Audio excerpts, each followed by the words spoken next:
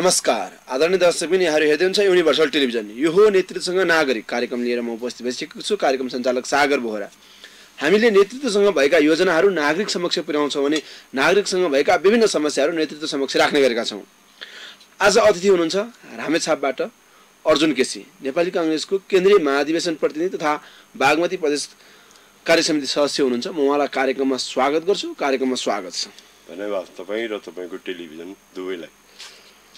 तपाईँ नेपाली काङ्ग्रेसको केन्द्रीय महाधिवेशन प्रतिनिधि, नेपाली काङ्ग्रेस यति बेला के गर्दैछ भनिदिनुहोस् न।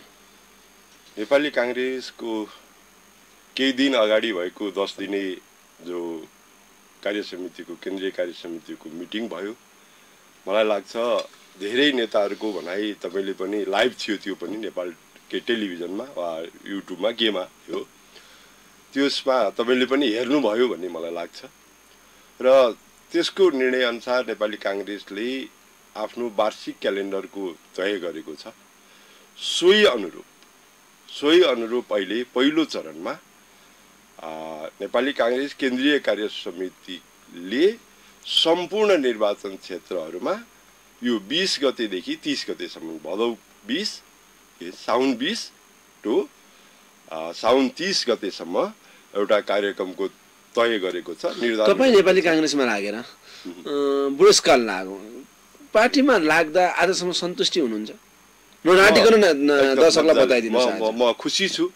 नेपाली काङ्ग्रेस जस्तो पुरानो पार्टीमा म विगत धेरै वर्षदेखि फ्रम द भेरी चाइल्डहुडदेखि नै, विद्यार्थी हुँदादेखि नै, 9 क्लासमा पढ्दादेखि नै त्यहीँ लागेँ। म यसमा लागेर के पाएँ के पाइनतिर भन्दा पनि यसमा लागेर एउटा प्रजातन्त्रको लोकतन्त्रको पक्षधर भएको नाताले, त्यतातिर ढल्किने आफूलाई बनाउन सक्ने भएको नाताले म खुसी छु। काङ्ग्रेस त पुँजीवादी हो भनिन्छ, काङ्ग्रेसलाई चाहिँ काङ्ग्रेसमा लाग्दाखेरि पैसा हुनुपर्छ भनिन्छ। तपाईँहरू कसरी लाग्नुभयो त?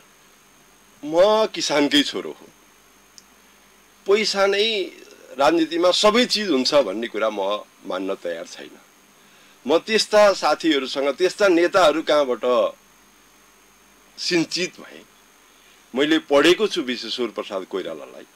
उहाँले आफ्नो पैसाको अभावमा अपरेसन गर्दाखेरि पनि पेन किलर बेगरको अपरेसन गरेको त्यो विदारक कथा पनि मैले पढेको छु। त्यसैले पार्टीभित्र पार्टी सञ्चालनको लागि पैसा नभई हुँदैन भन्ने जो अहिले देखिराखेको छ, म पनि हेरिराखेको छु। अहिले मनी र मसल्सको बडा ठुलो ऊ आइराखेको छ, त्यो प्रचलन पार्टीभित्र देखिराखेको छ। म यसको विरुद्धमा पनि छु र त्यो हुनु हुँदैन भन्ने पक्षमा छु। म युवाहरू यत्तिकै राजनीतिको नाउँमा लागेर आफ्नो भविष्य बर्बाद पारिरहेछन्, यसमा तपाईँको धारणा के छ? होइन, यसमा के हो भने युवाहरू लागेर फुल टाइमरै हुनुपर्छ भन्ने छैन। फुल टाइमर छ नि त, अहिले त धेरै युवाहरू फुल टाइमर म के हो भन्दा पोलिटिक्स गर्छु भनेर हिँडेका छन्। उहाँहरूको रोजीरोटी के हो त? होइन, त्यसमा के छ भने पार्टीको पनि निर्देश गरेकै छ, आफूले केही काम गरेर पार्टीमा काम गर्नुहोस्, पार्टीको काम गर्नुहोस्, दिनमा 5 मिनट गर्नुहोस्, 10 मिनट गर्नुहोस्, 1 घन्टा गर्नुहोस् भन्ने मात्रै हो पार्टीको। त्यसको मतलब फुल टाइम, म जस्तै म भन्नुहोस् फुल टाइममा लागेर मलाई केही उ छैन, मलाई चाहिँ पछुतो छैन। मैले भनिसकेँ अघि नै कि पछुतो छैन, म फुल टाइम कार्यकर्ता हो भनेर भन्दै गर्दा अब यसो दुःख हुन्छ स्वाभाविक रूपले। मलाई दुःख भए बापत जनतालाई सुख हुन्छ, वा पार्टी सरकारमा भए बेलामा वा सरकारमा नभए बेलामा पनि तपाईँको सर्भिस दिन्छ पिपुललाई भने त्यो चाहिँ खुसी मान्नुपर्छ भन्ने लाग्छ। तपाईँ लामो समय राजनीति गर्नुभयो, जुन तपाईँका कपालहरू फुले, काङ्ग्रेसमै लाग्दा तपाईँको जिन्दगी सकिन लाग्यो। यो समयसम्म आउँदा तपाईँले के पाउनु? मैले केही पनि पाएको छैन। फेरि त्यसरी भन्दिनँ। मैले यो फाइदाका पद केही लिएको छैन। पार्टीको म साधारण सदस्यदेखि केन्द्रको महासमिति सदस्यसम्म हुँदै गर्दा मैले प्राप्त गर्ने चिज त्यही होला। मैले खुसी प्राप्त गरेँ त्यसमा, मैले सङ्गठन गर्ने क्षमता प्राप्त गरेँ त्यसमा, मैले 2-4 शब्द बोल्ने आफूलाई क्वालिटी बनाएँ, त्यही चिज हो, त्यसमै खुसी छु। तपाईँले महाधिवेशन प्रतिनिधिसम्म बन्ने भन्नुभयो, तपाईँ महासमितिसम्म बन्ने भन्नुभयो। नागरिकले के पाए त? तपाईँको क्षेत्रका नागरिकले के पाए? म भन्छु, म रामेछापकै अलि दुखी, अलि गरिब साथीहरूलाई सोध्नुभयो भने वा जनताहरूलाई सोध्नुभयो भने रामेछापबाट काठमाडौँ आउँदा, काठमाडौँ आएर बस्ने साथीहरू, बिरामी साथीहरूलाई मैले कति सेवा गरेको छु भन्ने रामेछापले नै बोल्छ भन्ने लाग्छ मलाई। मैले यसो गरेँ त्यसो गरेँ मैले के नगद दिन सकिनँ त्यो कुरो पक्का हो।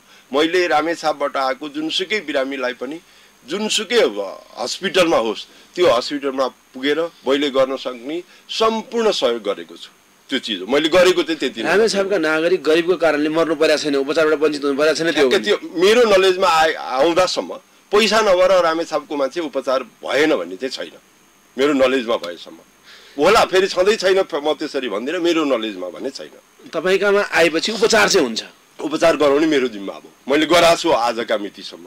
त्यो रामेछापको जो बिरामी भएर काट्न आउनुभयो जो मेरो सम्पर्कमा रहनुभयो उहाँहरूले नै भन्नुहुन्छ त्यो कुरो मैले बोलिराख्नुपर्छ भन्ने छैन। अनि यसमा चाहिँ अस्पतालसँग छुट लिनुहुन्छ कि नागरिकलाई कसैलाई होइन हात जोडेर यति गरिदिनुहोस् यो मान्छेसँग पैसा छैन भन्छु हुँदै नहुने कष्टमा रामेछापकै साथीभाइहरूसँग 2-4 पैसा हालिदिनुहोस् भनेर चन्दा माग्छु त्यसरी पनि गर्छु म। रामेछापको राजनीतिक अवस्था के छ बताइदिनुहोस् न। तरल एक शब्दमा पार्टीको मेन स्ट्रिममा पार्टी चलेको छैन। तरल मैले भने कतातिर बग्ने हो टुङ्गो पनि छैन। पार्टीको त तरल भन्नुभयो, सिङ्गो रामेछाप चाहिँ के गर्दैछ यति बेला? जिल्ला सिङ्गो जिल्ला चाहिँ जिल्लालाई समृद्धि ल्याउनको लागि के गर्दैछ? तपाईँले काङ्ग्रेसको पक्षमा सोध्नुभयो मलाई समग्र जिल्लाको सोधे। अब समग्र जिल्लाको पनि त्यही हो। मलाई लाग्छ अहिले काङ्ग्रेस जिल्ला समन्वय समितिमा छ। अहिले काङ्ग्रेसको 2-3टा गाउँपालिकामा छ, नगरपालिकामा काङ्ग्रेस छ होइन। अब काङ्ग्रेसले जनतालाई सर्भिस प्रोभाइड गर्नको लागि काङ्ग्रेसको नेतृत्वले कि हाम्रो प्लान यो हो, पार्टीले प्लान दिनु पर्यो सरकारमा बसेका मान्छेहरूलाई। नेतृत्व तपाईँ आफै पनि त हो, तपाईले दिनु भएको छैन। म भन्दैछु त्यसरी दिनुपर्ने, तर नेतृत्वको बीचमा समन्वय छैन। मैले गरेपछि सबै हुने भन्ने जो आफूलाई नेतृत्वमा सम्झिन्छ पार्टी जसले सञ्चालन गरेका छन् जो साथीहरूले, ती साथीहरूले मैले भनेपछि सम्पूर्ण काम हुनुपर्छ हुन्छ भन्ने अवधारणाले ग्रसित हुनुहुन्छ। पार्टीभित्र व्यापक छलफल गरेर हाम्रो काङ्ग्रेसको यो एजेन्डा हो, सोही अनुरूप बजेटको निर्माण गर्नुहोस्। काङ्ग्रेसको घोषणापत्र थिएन र थियो नि, काङ्ग्रेसको घोषणापत्रमा यो चिज छ, त्यसैले स्थानीय लेभलमा हुन सक्ने यो काम हो भनेर पार्टीले नै योजना तर्जुमा गरेर गाउँपालिका र नगरपालिकालाई दिनुपर्ने। त्यस्तो कतै दिया छ मलाई थाहा छैन है, फेरि कतै निर्णय भएर दिया छैन मैले जाने। त्यो निर्णय भएर दिएर व्यापक छलफल गरेर दिएको भए त्यो गाउँपालिका नगरपालिकाले गर्ने काम चाहिँ जनताको पक्षमा हुन्थ्यो भन्ने लाग्छ मलाई। तपाईँले जनप्रतिनिधिलाई भेट्दा तपाईँसँग नजिक भएका जनप्रतिनिधिलाई भेट्दा तपाईँ के निर्देशन गर्नुहुन्छ? नजिक र टाढा हुने चिज पनि छैन मेरो। फेरि मेरो सबैसँग उत्तिकै डिस्टेन्स पनि छ। जनप्रतिनिधिसँग जो साथीहरूसँग म भेट्छु, मैले भेट्दाखेरि देशको वा तपाईँको गाउँपालिकाको नगरपालिकाको यथोचित विकास गर्नुभयो भने, समय अनुसारको सुविधा जनतालाई दिनुभयो भने अरूले पनि तपाईँको अनुसरण गर्न सकुन् र राष्ट्रको निर्माणमा राष्ट्रको विकासमा तपाईँले गरेको काम एउटा कोसे ढुङ्गा साबित होस् भनेर म सम्पूर्ण निर्वाचित साथीहरूलाई भनेको छु। मैले तपाईँ एउटा रामेछापको समालोचक समीक्षक पनि पर्नुहुन्छ। सबैभन्दा हेर्दाखेरि उमेरको हिसाबले पनि रामेछापको भूगोल सबै थाहा छ तपाईँलाई। आज के काम भएको छ पनि थाहा छ। तपाईँले छातीमा हात राखेर भनिदिनुहोस् रामेछापमा सबैभन्दा राम्रो र समृद्धि बनाउन लागेको पालिका कुन लाग्छ तपाईँलाई? एउटा पालिका भनिदिनुहोस्। म ठ्याक्कै तपाईँले भनेकै कुनै एउटा पालिकाको नागरिकलाई भन्यो तपाईँलाई लागेको कुरा छैन। सबै बराबरी हो, म त्यो पक्षमा छैन। सबै पालिकाले आजका मितिसम्म यो नेतृत्व जो छ, यो चुनाव भएको करिब 1.5 वर्ष, 8वटा स्थानीय तह, यस, यो उसमा जुन पालिकाहरूमा नेपाली काङ्ग्रेसका साथीहरूले नेतृत्व गर्नुभएको छ त्यो पालिकामा मैले आजका मितिसम्म यहाँ नचाहिने काम भयो, यहाँ भ्रष्टाचार भयो, यहाँ अनाचार भयो, यहाँ दुराचार भयो जनप्रतिनिधिबाट भनेर सुनेको छैन। अहिले नै आउटकम खोजेर 1 वर्षमै आउटकम खोजेर त के प्राप्त हुन्छ? अरु पार्टीले त्यो पनि म अर्कालाई दोष लाउँदिन, म आफ्नो पार्टीको मात्रै कुरा गरिरहेको छु। अर्कालाई दोष लाउने म तपाईँको टेलिभिजन अहिले नै बेला भएको छैन भन्छु म, किनभने 1 वर्ष बल्ल हुँदैछ। पहिलो बजेट सायद ल्याउँदैछ हैन, पहिलो बजेट ल्यायो, बजेट कार्यान्वयन भइसकेपछि फेरि अर्को वर्ष यही बेलामा तपाईँसँग बस्न सकेँ वा बस्न पाइयो, तपाईँको टेलिभिजन मार्फत मैले आफूले जानेको कुरा भन्न पाइयो भने मलाई लाग्छ म त्यो बेलामा चाहिँ सम्पूर्ण 8 वटा तपाईको चाहिँ पालिका खानादेवी गाउँपालिका। खानादेवी गाउँपालिका एक शब्दमा भनिदिनुस् के खानादेवी गाउँपालिकाको विषयमा एक शब्द भनिदिनुस्, के लाग्छ तपाईलाई? स्थानीय त कस्तो सञ्चालन नभएको अवस्था, जनताको पक्षमा काम नगरेको अवस्था खानादेवी गाउँपालिका। यो कुरा तपाईले पालिका अध्यक्षसँग अर्थात् त्यहाँका नागरिकसँग बसेर जनप्रतिनिधिसँग भन्नु भएको छैन? हैन, मैले अब पालिका अध्यक्षलाई त भने छैन, आफ्नो पार्टीभित्र मैले मिटिङमा कुरा राखेको छु हैन। अहिले तपाई त सिनियर भएको नाताले पालिकामा पनि पुगेर यो सिनियर सुन्नुस्, अब बोराजी यो के भने सिनियर के कसलाई सिनियर मान्ने हो कि? अब मलाई सिनियर त अब मेरो पार्टीले त मानिराखेन, म अब अर्को पार्टीको सदस्य हुनुहुन्छ त्यहाँ गाउँपालिकाको अध्यक्ष, उहाँले मान्नुहुन्छ। गाउँपालिका अध्यक्षले तपाईलाई कसरी पालिका समिति बनाउन सकिन्छ भनेर अहिलेसम्म सोध्नु भएको छैन, त्यही भएर सुन्नियो भने मैले भनेको कारण त्यही हो, मलाई सोध्नु भएको छैन उहाँले। यद्यपि तपाईँको खानादेवी गाउँपालिकामा अहिले उमेरको हिसाबले पनि, त्यसपछि कुनै उहाँको दलमा म छैन होला, कुनै दलमा काङ्ग्रेसमा काम गरेको हिसाबले पनि म अब अलि बुढो मान्छेमा पुगिसकेँ, अलि सिनियर मान्छेमा पुगिसकेँ, अन्य कुराले होइन हैन। त त्यति हुँदा त कम्तीमा के गर्ने दाइ के भनेर सोध्नु पर्थ्यो भन्ने मेरो पनि मान्यता हो। सोध्नु भएको छैन अहिलेसम्म। यसमा नागरिकहरूले तपाईँलाई गुनासो कतिको लिएर आउँछन् पालिकामा? प्रशस्तै गुनासो छ। अब तपाईँले सुन्नु भएको छ, सायद तपाईँको टेलिभिजनमा आइसक्यो होला, हामी कहाँ अस्ति एउटा गाउँपालिकामा एउटा ऊ भयो, कृषकहरूले सित्खा भन्ने जहाँ म जन्मिएँ त्यो ठाउँमा चाहिँ अलिकति खेतीयोग्य जग्गा छ, त्यहाँ पानी नभएर मकै सुकियो, सुकेको मकै बोकेर गाउँपालिका गए, तर गाउँपालिकाले त्यो मकैलाई नजिकै सुनकोशी छ, थोरै मलाई लाग्छ त्यति धेरै होइन, 8-10 लाख 20 लाख खर्च गर्दैमा त्यो सम्पूर्ण खेत सिँचाइ हुन्छ त्यहाँ भन्ने लाग्छ मलाई। त्यो नगरेर स्मार्ट चौतारीतिर लाग्यो, तपाईँले सुन्नु भएको छ, सायद तपाईँले पनि समाचार लेख्नु भएको छ। कुन चाहिँ इम्पोर्टेन्स हो त स्मार्ट चौतारी? अहिलेको फेरि प्रविधि मुक्त हुनुपर्छ भन्ने छैन, प्रविधियुक्त नै हुनुपर्छ, तर प्रविधि खाना पाएर प्रविधि प्रयोग गर्न पायो भने मलाई लाग्छ राम्रो होला। भोको पेटको प्रविधि नराम्रो होला। त्यसैले मेरो आग्रह त सोध्या भयो, म भन्थेँ स्मार्ट चौतारी चाहिँ नबनाउनुहोस्, त्यो सिँचाइ चाहिँ गरिदिनुहोस्। अहिले 2टा फाँट छ खानादेवी गाउँपालिकामा, एउटा भटौली अर्को सित्खा, जम्मा 2टा मात्रै हो। अब भटौलीमा त अलिअलि सिँचाइ होला, तर सित्खामा चाहिँ नामै सित्खा हो हैन, त्यसैले त्यहाँ चाहिँ सिँचाइ छैन। लिफ्ट सिँचाइ आदि भएको छ त्यहाँ, अब त्यसैलाई पुरा गरिदिएको भए मलाई लाग्छ अहिले पनि सित्खामा हिजो अस्ति मात्रै पानी परेर बल्ल रोपाइ सुरु भयो होला है, बल्ल सुरु भइरहेछ त्यहाँ। त्यो रोपाइ नै तपाईले पनि त केन्द्र र प्रदेशबाट बजेट ल्याउने पहल गर्नु के हो भने केन्द्र र प्रदेशबाट गरेर नै भएको हो, मैले भने आदि योजना भएको छ, मेरो मात्रै पहुँच नपुगेको पनि हुन सक्छ, आदि योजना भएको छ। अब त्यो केन्द्रबाट नभन्नुहोस्, म जब जिल्ला विकासमा जिल्लाको बजेट बाँड्ने, त्यति बेला जिल्ला विकास भन्ने थियो, बाँड्नेमा नेपाली काङ्ग्रेसको प्रतिनिधित्व म गर्थेँ।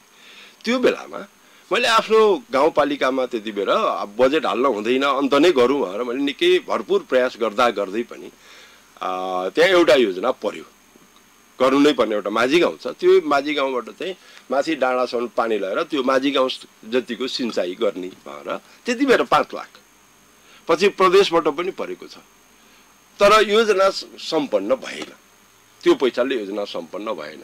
ठेकेदारको पनि काहीँ कतै कमजोरी होला। अर्को निजानन्द सेवा भन्ने केही यो एउटा सामाजिक संस्था छ, उहाँहरूसँग नि मिलेर हामीले काम गऱ्यौँ, त्यहाँको किसानहरूले काम गरेको छ, त्यसले पनि पैसा पुगेन। त्यही भएर भने नत्र 20 लाखमै त के हुन्छ र यो जमानामा। अहिले गाउँपालिकाले यो स्मार्ट चौतारी बनाउने पैसा हालिदिएको भए मलाई लाग्छ त्यो सित्खा फाँटको सम्पूर्ण सिँचाइ हुन्थ्यो, त्यो पोखरी बनिसकेको छ 2टा, त्यहाँबाट कोसीको पानी लिफ्ट गरेर त्यहाँ त्यो पोखरीमा हालिदिएपछि त्यो कुलो बनिसकेको छ। लिफ्टको एउटा दुईटा मेसिन के किन्न पुगेको छैन। अब त्यो किनिदिएको भए अहिले हुन्थ्यो नि त होइन। मैले भने तपाईँलाई कि अहिले भर्खरै बल्ल हिजोबाट रोपाइ सुरु भएको छ त्यहाँ। अब यति बेला धान रोपेर त्यो चिप्पिएको बिउ रोपेर कति फल्ला। त्यसैले गाउँपालिकाको विकास हुनुपर्ने ठाउँमा भएन, नहुने पर्ने ठाउँमा भयो।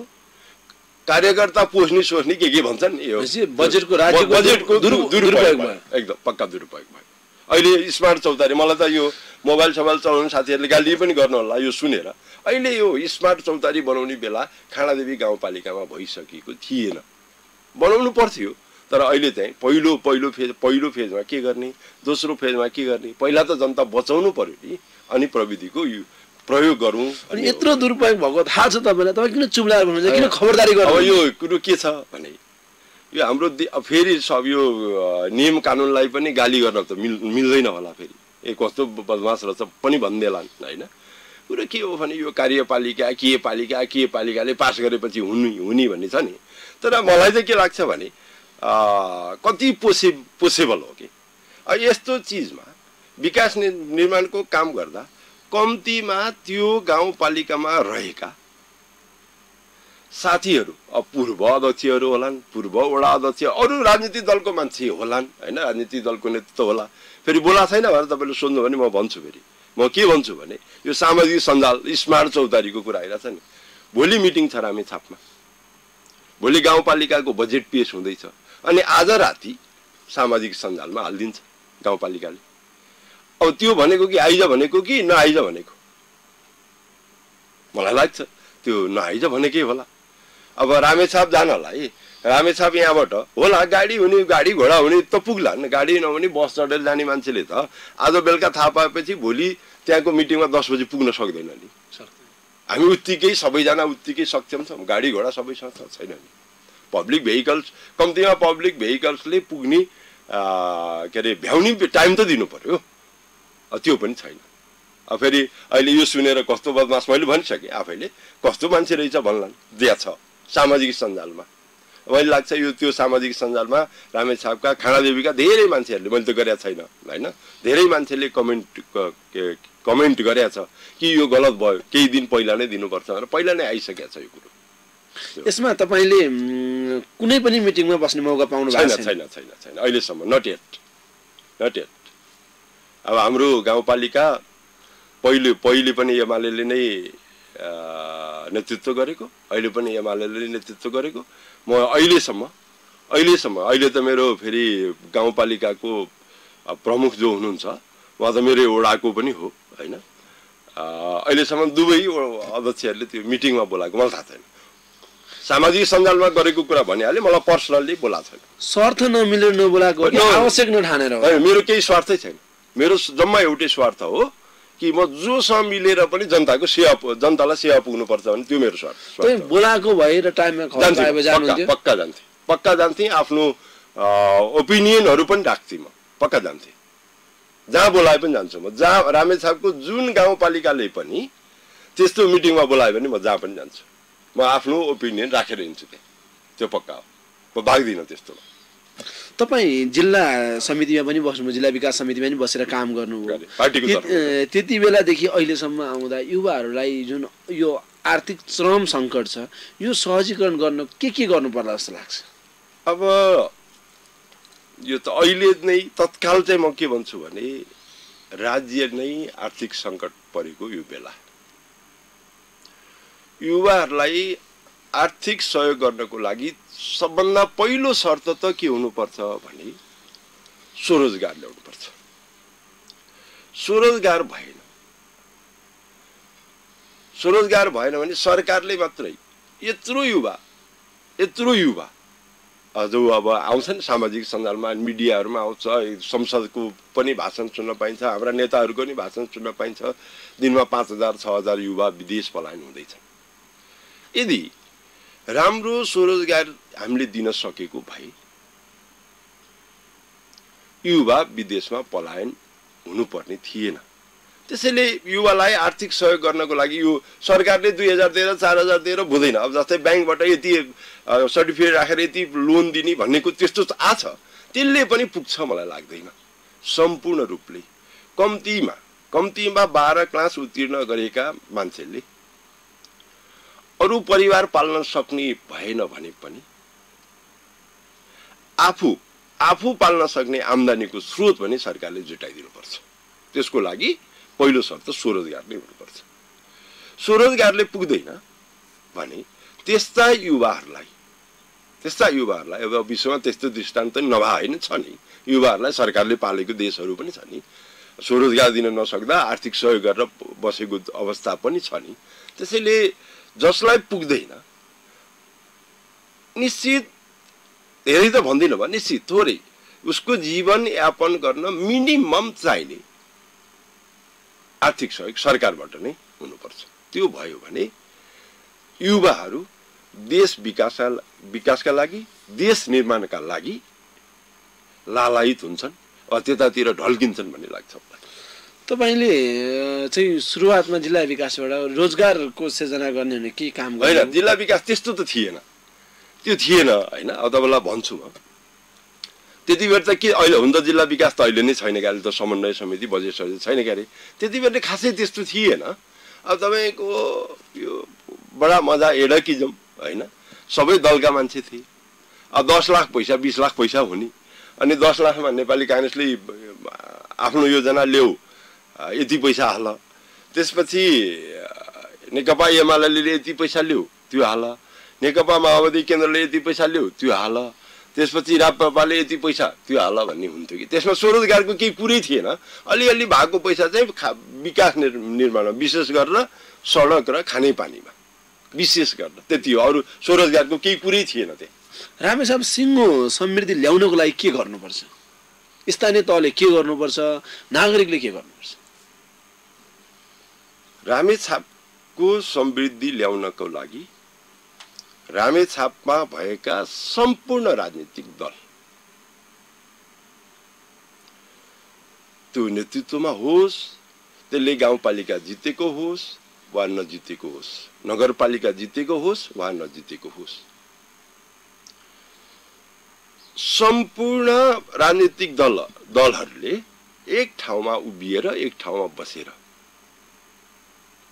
यो गाउँपालिकामा यो गर्नुपर्छ, यो गाउँपालिकाको यो वडामा यो योजना सञ्चालन गर्नुपर्छ, यो गाउँपालिकाको यो योजनामा यो के वडामा यो योजना सञ्चालन गर्नुपर्छ भनेर सामूहिक अवधारणा बनाउन सक्यो भने, राजनीतिक दलहरूको बीचमा सामूहिक अवधारणा बन्न सक्यो भने मलाई लाग्छ समृद्धिमा, रामेछापको समृद्धिमा एउटा इट्टा थपिन्छ। प्रत्येक वर्ष त्यसरी इट्टा थप्दै गयो भने केही वर्षभित्र समृद्धि नहुने छ र नहुने अवस्था छ र छ, समृद्धि हुन्छ एउटा त्यो चिज।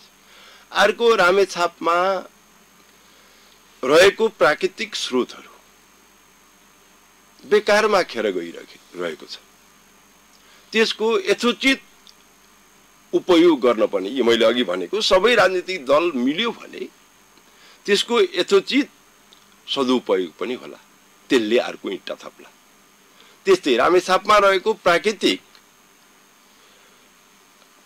ठाउँहरू पनि छ, पर्यटकीय स्थलहरू पनि छ, थुप्रै छ, 5 पोखरी, त्यसपछि हाम्रो सैलुङ, थुप्रै ठाउँहरू छ। अब एउटा पर्यटकीय क्षेत्र त रामेछाप नगरपालिकाको रामेछाप डाँडै एउटा हो होइन। बडा तपाईलाई थाहा होला कि त्यहाँ गएर बसिसकेपछि जस्तो सुकै गर्मीमा पनि हावा लागेको लागि, जस्तो सुकै जाडामा पनि हावा लागेको लागि कागबेनीमा देखिन्छ नि त्यो सोलर, त्यो घुमाउने इलेक्ट्रिकको, त्यस्तो पनि चल्छ कि रामेछापमा। त्यो सम्भाव्यता अध्ययन पनि सबै राजनीतिक दल भयो भने हुन्छ। तर यहाँ के छ भन्दाखेरि त्यो नहुनुको कारण पछाडि चाहिँ के छ त भन्दाखेरि जुन गाउँपालिकामा यस्ता चिजहरू छन् जुन राजनीतिक दलले नेतृत्व गरेको छ त्यहाँ स्थानीय तहमा, त्यो राजनीतिक दलले केवल आफ्ना कार्यकर्ताहरू भएको ठाउँमा र आफ्ना कार्यकर्ताहरूलाई मात्रै उपयोग हुने गरी योजनाहरू बन्छ। त्यो कारणले समृद्धि पछि परेको हो। समग्रमा सबै राजनीतिक दल एकै ठाउँमा भएर अहिलेकै बजेटले पनि केही हुन्छ, अहिलेकै बजेटले पनि हुन्छ। किन नभएको तपाईँ खबरदारी किन गरिरहनु भएको छ? त्यही अब तपाईँ त बल्ल ठाउँमा आउनु किन होइन, किन नगरेको त? अब मैले खबरदारी गर्ने ठाउँ मलाई लाग्छ राजनीतिक मञ्चहरू नै होला। अघि भनिसकेँ मैले, कुनै पनि गाउँपालिकामा, त्यो कुनै पनि नगरपालिकामा अब अन्त त पुरै नगर्नुहोस्, पालिका अध्यक्षलाई भेटेर तपाईँले यो काम चाहिँ गर्नु गरिदिनु भएको छैन। म त्यहीँ पुग्दैछु। कुनै पनि गाउँपालिकामा अन्त त छोडिदिनुहोस्, मेरो आफ्नो गाउँपालिकामा त सुधेको छैन भने अरू गाउँपालिकामा मैले आश गर्ने बेकार छ। तर मैले यो तपाईँ नन हुनुहुन्छ यो विषयमा, मैले जहाँ बोल्छु, जहाँ बोलेको छ रामेछापको भूभागमा, यसलाई चाहिँ म फोकस गरेरै बोल्छु। सबैका बिचमा सहमति हुनुपर्छ। चुनावमा गरौँ न, झगडा गरौँला, चुनावमा आफूतिर भोट आकर्षण गर्नलाई जनतासँग केही कमिटमेन्ट गर्नुपर्ने गरौँला। जो कुरो हामीलाई पार्टीले, आफ्नो पार्टीले गाइड गरेको पनि हुन्छ त्यो त्यतातिर जाउँला। तर चुनाव सकिसकेपछिको अवस्था चाहिँ सबैको के रहनु पर्यो, सबै राजनीतिक दलको के रहनु पर्यो भने हाम्रो नेतृत्व वा हाम्रो पार्टीको नेतृत्वले हामीलाई यसो गरेको छ, यसो भनेको छ, सोही अनुसार जनतालाई सर्भिस रेन्डरिङ गर्नको लागि काम गर्नुपर्छ भन्ने सोच सबैमा हुनुपर्छ। मेरै गाउँपालिकामा छैन, मलाई नै बोला छैन, मैले चाहिँ यस्तै बाहिर भन्ने त हो नि। र मेरो आग्रह पनि छ, फेरि सम्पूर्ण साथीहरूलाई आग्रह छ, यदि यो तपाईँको टेलिभिजन मार्फत यो कार्यक्रम हेर्नुभयो भने सम्पूर्ण गाउँपालिकाका अध्यक्ष साथीहरू, उपाध्यक्ष साथीहरू, वडा अध्यक्ष साथीहरूलाई, जुनसुकै पार्टीबाट जितेको साथीहरू हुनुहोस्, सम्पूर्ण राजनीतिक दललाई, कम्तीमा जिल्लाको सक्दैन भने आफ्नो गाउँपालिकामा अस्तित्वमा रहेका राजनीतिक दललाई बोलाएर बजेट निर्माण गर्ने, योजनाहरू तर्जुमा गर्ने काम गरून् भन्ने म आग्रह पनि गर्न चाहन्छु।